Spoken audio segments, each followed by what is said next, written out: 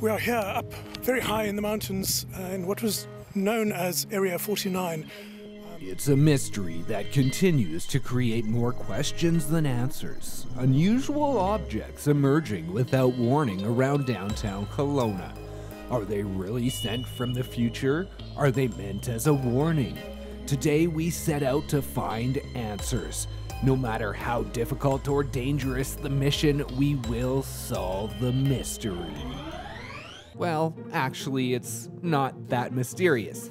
Just ask artist Johann Wessels, as the fossils from the future are all part of his public art project aimed at taking a lighthearted look at how we might be judged by those in the future. And the idea was sort of a humorous take on society, and how better to do it than through the lens of somebody peering back from the future. I thought the idea of old cell phones turning into something like petrified wood, people would probably have them in their houses, like on their coffee table, like a chunk of, oh yeah, these are cell phones, fossilized cell phones. Each piece includes a plaque describing what's in the tube and posing a question, like what devices will we have developed for communication in the future, and what would a future without art look like? It's a creative way to engage the public and arouse the imagination, possibly even altering one's take on humanity by creating thoughts of how our generation will be perceived based on what we leave behind. I thought, what if paintings we hold, as relics and sacred objects nowadays, from the future they go, oh, what's this? And they don't care. Some people, I think, were afraid that it would be kind of like pointing a finger, so very serious. But the pieces are supposed to be humorous and kind of poking fun at what and who we are.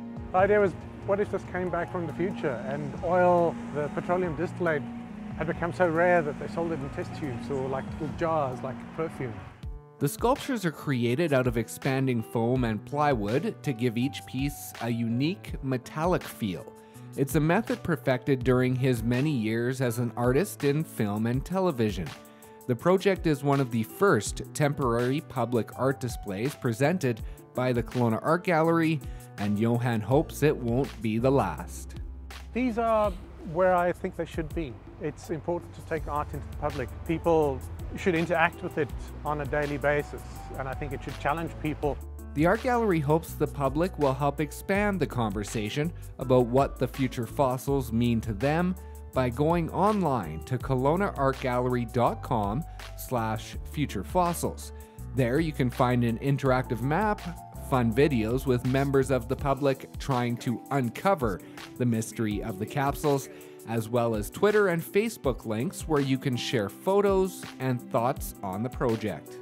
It doesn't always have to be admiration and, oh my goodness. Just people going, what is that, is a brilliant reaction already, so that's important. Reporting for Go on Shaw TV, I'm Brendan Osborne in Kelowna.